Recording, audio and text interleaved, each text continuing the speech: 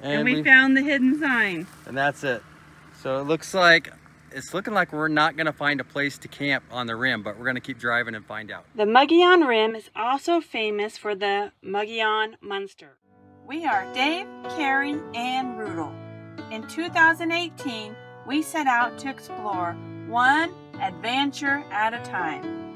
Join us as we continue our journey to find the best free camping. This is great, I love it. Today our journey takes us to the Mogollon Rim. But wait. Before we go any further, we have to talk about how the heck do you pronounce this? Is it Mongolian? Is it Mogollon? Is it Mogollon? Is it Mogollon? Maybe we should just call it the Rim.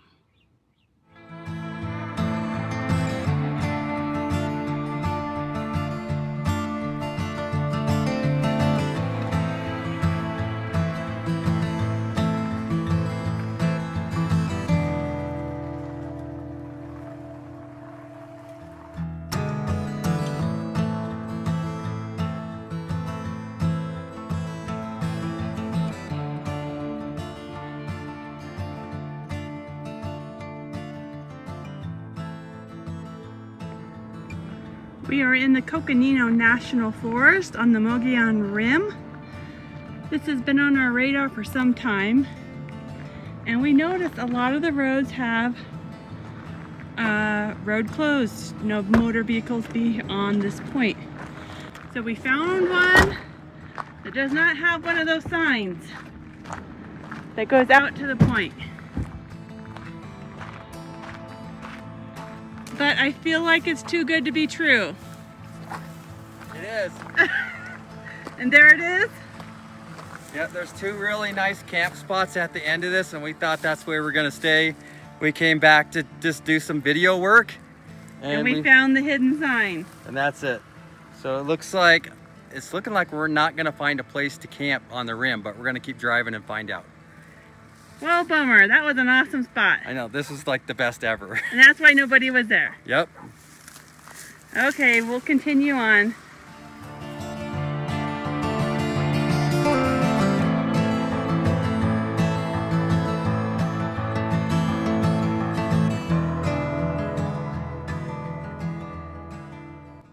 The rim is believed to be named for Juan Ignacio Flores Mogollon, the colonial governor of New Mexico from 1712 to 1715, whose political career did not go so well, but he had an excellent reputation as a soldier and a profitable miner of gold, silver, and copper in the area. Or perhaps the name came from an infestation of parasitical plants such as mistletoe, which in Spanish is mogollon, and is commonly found in the ponderosa pines to this day.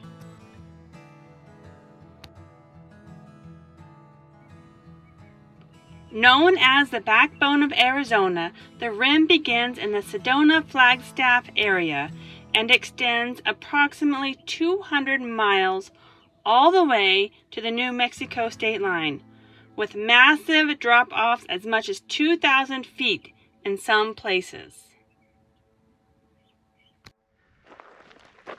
Today we are in Arizona, and this is the Mogollon Rim. We took Highway 87, got off on the Rim Road, which is all gravel, and this is what it looks like right here, and went 10 miles down to find this campsite here in the National Forest. And it is a little bit closer to the road than we like. We like a little more distance than that just for privacy and being able to keep Rudel off leash. But we had our heart set on camping right on the rim for at least our first or second night. And there are quite a few places that look like they were open to camp on the rim that they have closed. And this was one of the first ones that we've came to.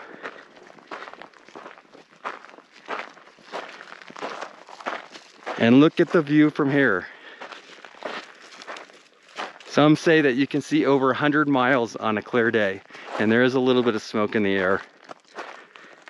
And I'll get as close as I can without feeling too uncomfortable. but it drops straight off. Wow.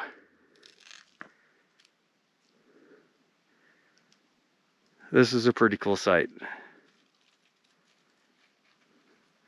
And we're right in the trees here, and I've already noticed that it makes a very pleasant sound when the wind's been blowing. And we're up high enough in elevation to where the temperature is at least 10 degrees cooler than it was when we were down in the valley. And this is not all that far away from Phoenix. Carrie found herself a nice little place here to relax, take in the sights. And it's awesome, huh?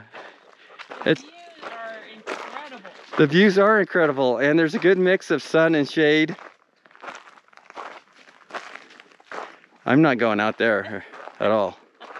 I'm sitting right on a geological survey marker. Does it say the elevation? From 1933. 1933? 7,494 feet. Wow, above sea level. we are way up here. Look Okay. at the views. Yep, that's tough for me to look at. I do like it though. I'm surprised you can fly the drone. No, the drone doesn't bother me at all. Being in an airplane, flying the drone, none of that's worrisome, but I can't wait to see this from the drone's perspective. This is beautiful. oh, this is going to be fun to fly on.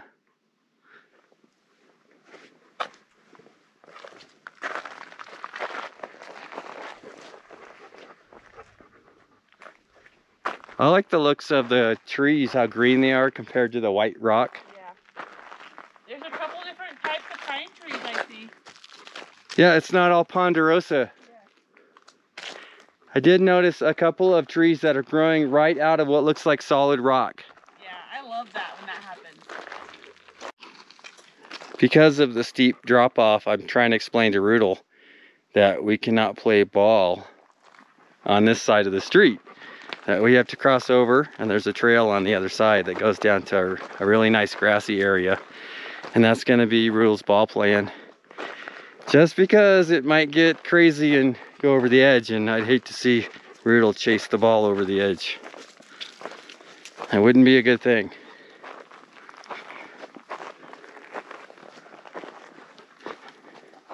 He's leading me to the van where his ball is. And he keeps looking back to see if I'm following him. He's like, it's over here. The ball's right here. Do you know where it is? It's right here. I know where it's at. It's right inside the door. And I'm almost embarrassed to show the inside of the door because it's Rudel's gear, but it's packed as full as can be. And that's what Rudel wanted. That's what he wanted. Should we go across the street and play? All right, come on. This way, Rudel. This way. Let's go across the street where it's safe and play.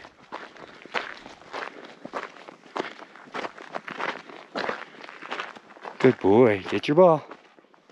Bring your ball with you. Yeah, good job. This is the trailhead that we're parked right across from, and it was built in the 1870s, the early 1870s, and it's over 200 miles long. So this might be the reason why they kept the camping open right across the road, is so people can backpack in on this trail. Although I don't see, it looks like an old road, but I don't see any human tracks on it. We're gonna walk down a little bit, see if we can find a place to play ball that won't hurt Rudel's feet. And I see some sand right up there.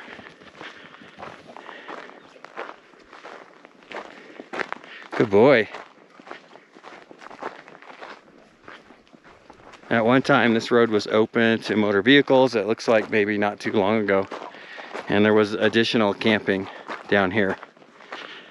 But this is the perfect little area. You could either hike in here. It's not far from where we're camping. Set up a tent and camp. Be a good time to see how your gear works. Do a shakedown trip. Or to bring Rudel down here to play ball, because it's all sand and grass. He can't hurt his paws. Go get it, Rudel. Oh, it's really nice down here. It just needs a little spring or a creek.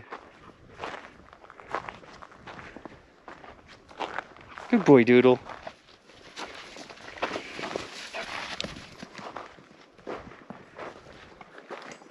Good catch. Good catch. Oh, I got it. Yeah. Yeah, good job. Oh, this is the perfect place to play. Lots of shade, sand, grass. Rudol's ready to take a break already. And there is a spring about a mile down this trail. So I'm gonna go check it out, see if there's any water in it, and set up a game camera and see if any critters come by tonight. So I thought that might be fun. All right, so I found the spring. This is the first noticeable amount of water where it kind of pools up. I'm gonna take a walk down. This area is pretty steep and thick with trees, so I'm gonna look for, see if I can find a bigger pool with a little bit of an opening, and then set the camera up. I'm gonna go downstream just a little bit here. Take a look. I think this pool is gonna work out perfect. And there's a little bit of animal sign here, some trails running around. I'm hoping something follows up this creek and stops right here and gets a drink of water.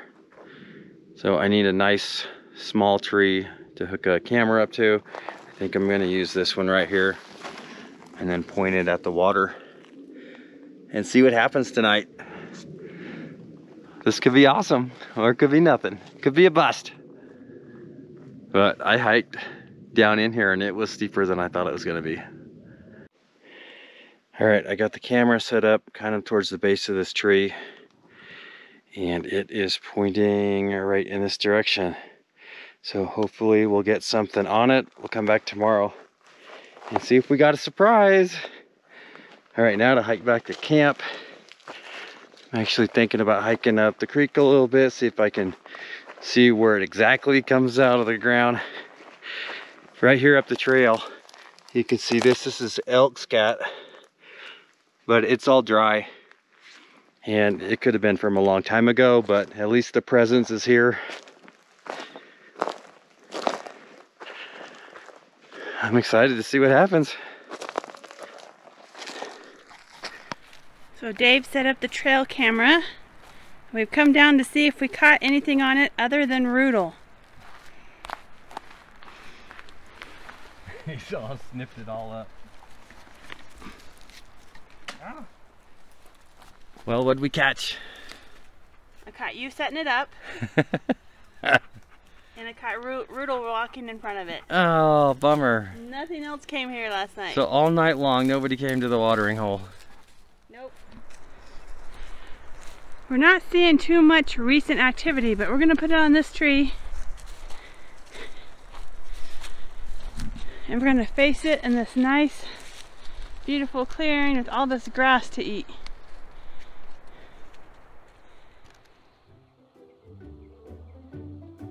The Mogollon Rim is also famous for the Mogollon Monster, or Arizona's Bigfoot. In all our travels across the United States and multiple forests, we have never seen the elusive creature. But we are open to the possibility. This is our attempt at some light-hearted humor.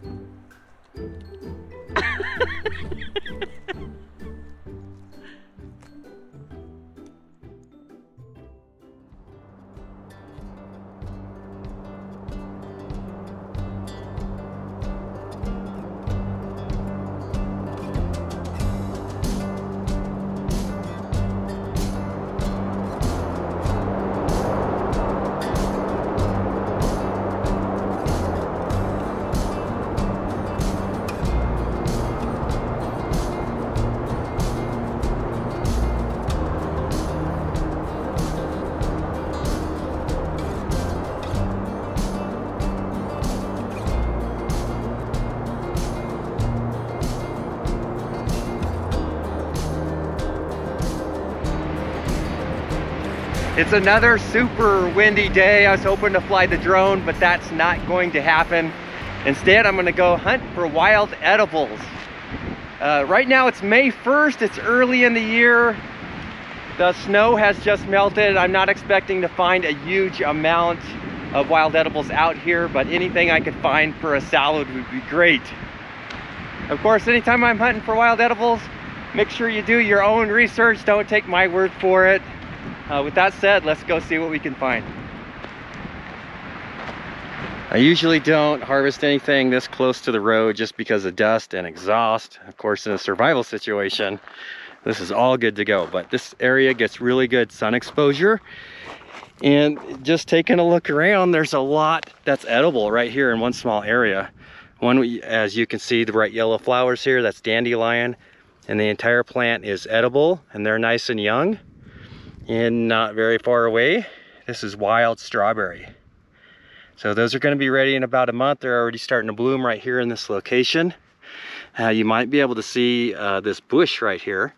This bush looks to me like it's going to be red raspberry, and it's a several months away from producing any fruit. But it's got round stems, it's got small barbs that are close together, so that's why I'm thinking it's red raspberry. There's a small chance it could be blackberry, but either way, that's going to be edible. Right here you have thistle. The entire thistle plant is edible. I would not harvest or eat it right now because the stem is one of the most sought after parts of the plant to eat. And it hasn't even started.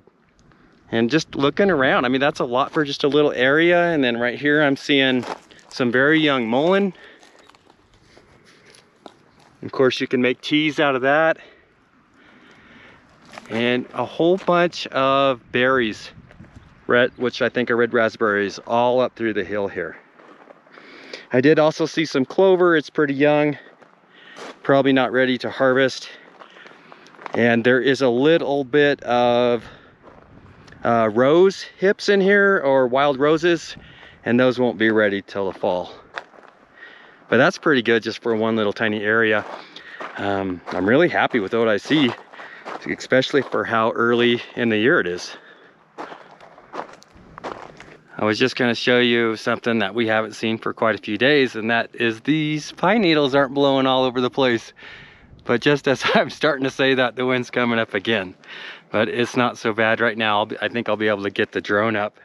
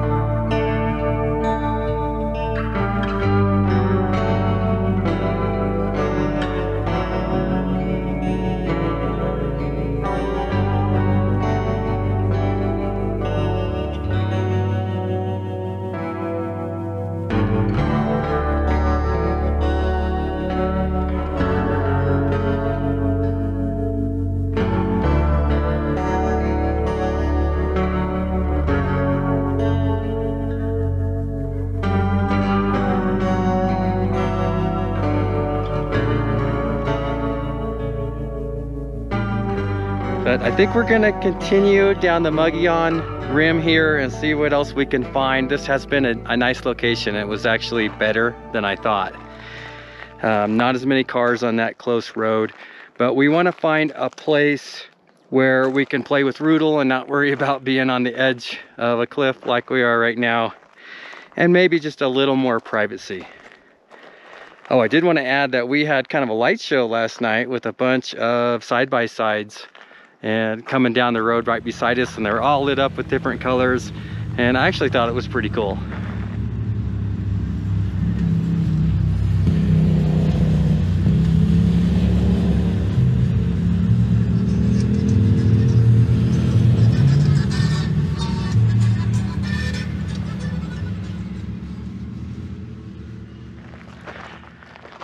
But this looks like a good day to continue on and explore more of the area.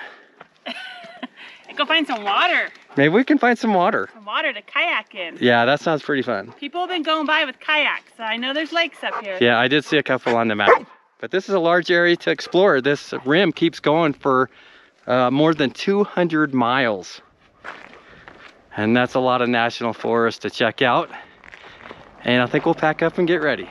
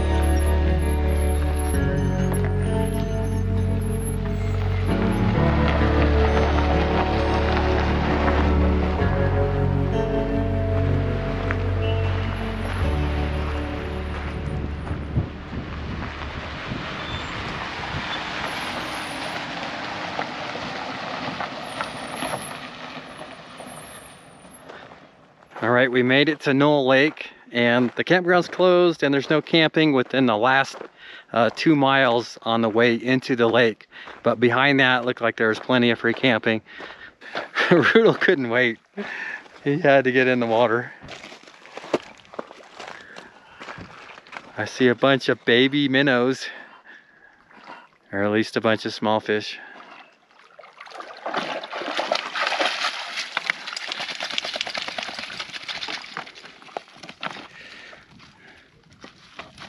Oh, that's a good one. Take it easy. That's a good stick.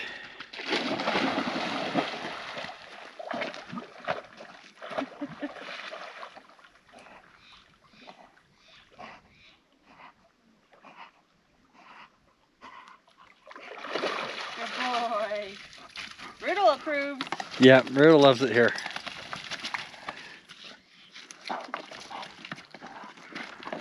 He knows that this is the kind of destinations that we're going to. That's why he gets so excited in the van. This is the kind of spots we're always going to, huh, Rudel? Oh, this is nice.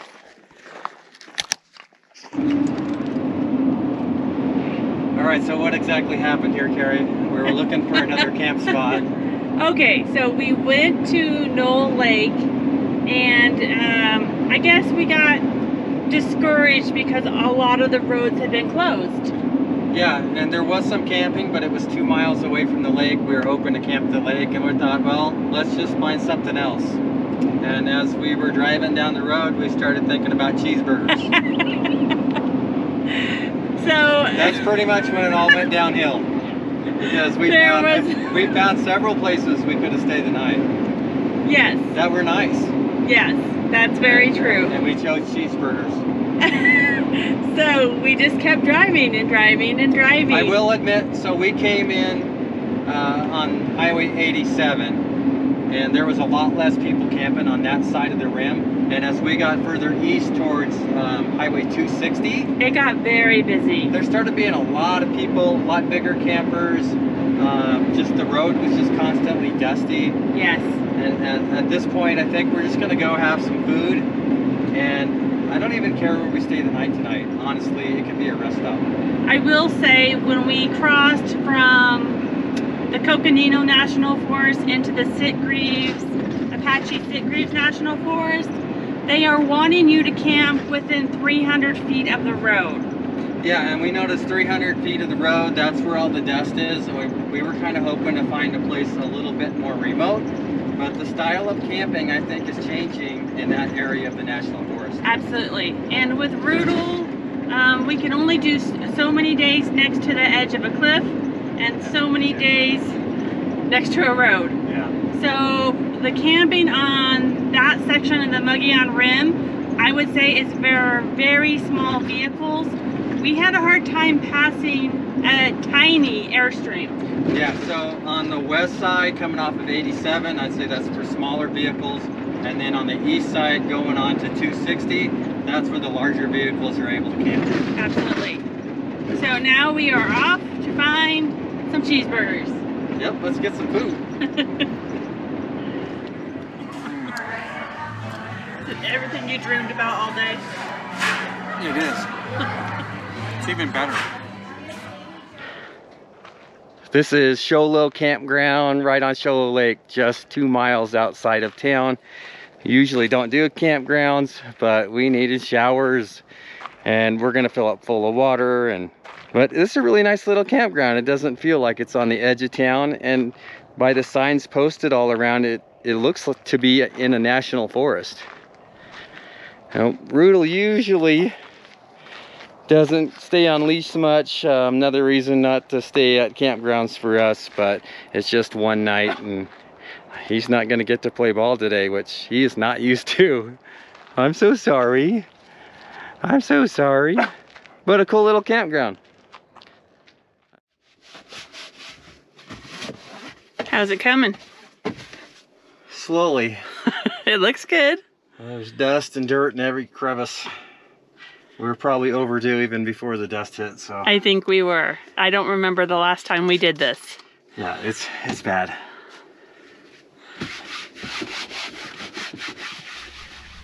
Rudel wants to know what's up because we've been doing a lot of cleaning. Rudel, that's not helping the cleaning. But we really needed an opportunity to clean. Being in the desert, we didn't have water, and when you do a deep clean like we did, we washed the floors, we washed the walls, we washed the ceilings, we washed the dash, we washed the door, we washed everything. Looks like a brand new van. Yeah, we made the most of this campground and did some long overdue cleaning while we have water and we have a place to throw our garbage out, and everything worked out good. We were, like Carrie says, most of the time we have to limit our use of water, and we used a lot of water to clean. So it worked out great, and man, it looks good. It does. It looked really good. And we got showers.